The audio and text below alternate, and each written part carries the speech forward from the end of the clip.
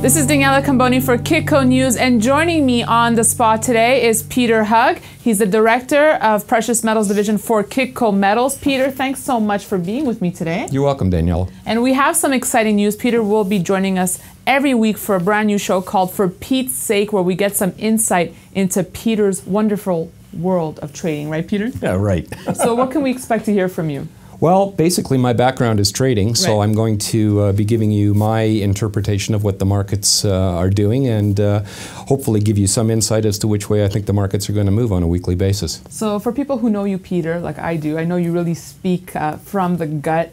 You don't really hold any words back. Is that what you're going to be bringing to the table? Yeah, I mean, that's basically my personality. Yeah. I've been in the business since 1974. You know, I tend not to be extravagant in my prognosis of the market. Right. I just tend to call it the way I see it. So, Peter, let's look at the markets today. Mm-hmm. We saw quite a move today. What are your thoughts on what's happening? Well, I think the move should have come yesterday with what happened in Greece and France. Right. Obviously, Greece does not have a government, and France has moved to a socialist government. Right. And, you know, with what's happening in Greece, there's a fairly good shot that Greece may have to leave the euro, and there's been uncertainty. And because of that, the stock markets both in Europe and the United States have come under selling pressure, and people are scared and they're moving into cash, and as a result, they're selling their precious metals. All right, another question I had for you, Peter, was regarding those comments made earlier by Warren Buffett's right-hand man about gold not being for civilized people. What do you think about those comments? Well, you know, I think, quite frankly, I think it was as outrageous a comment as the people on the other side of the fence that are calling for gold to go to $10,000 an ounce because they think the world is coming to an end.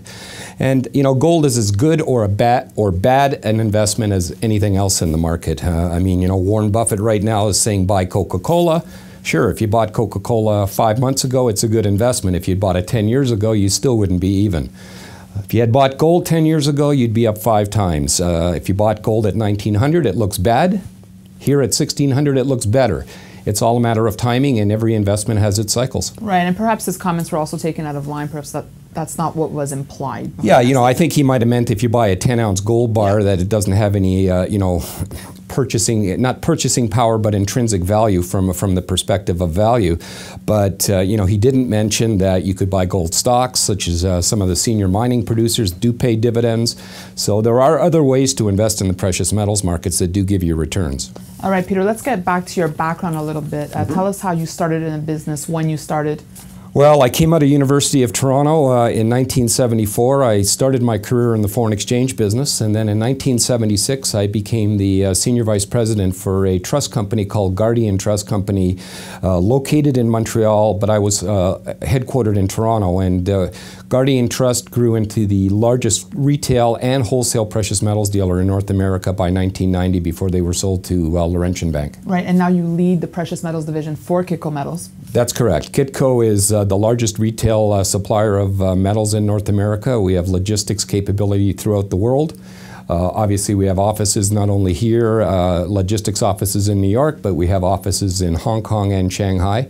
And we do a significant amount of precious metals volume on a daily basis. Is there any mistake that you would say is the biggest one that investors tend to make? Well, I tend to ask investors why they're buying gold. It's not so much should they buy gold, but why. And when I ask them that question, I also ask them, what type of gold are you looking to buy? There's many people that buy or think they should be buying physical gold bars. And, you know, I have a real issue with that because you're paying very high premiums. If you're a trader and you're looking for capital gains, that's probably the most ineffective way of investing in the gold market. If you're worried about privacy, or if you're worried about government intervention or government confiscation of your gold, physical gold makes sense. But then you have to ask yourself the question, if you're worried about, for example, the US government confiscating gold, why in your wildest dreams would you buy gold for delivery into the United States or stored in the United States? Then you would want to be looking at geographical diversification, and Canada comes to mind as one of the better countries to hold your gold in. Right. Well, Peter, on that note, I look forward to seeing you every week on For Pete's Sake. Thanks for being with me today. Great, it'll be my pleasure. And you can email me any comments or questions you may have for Peter at newsfeedback@kitco.com. For Kitco News, I'm Daniela Camboni.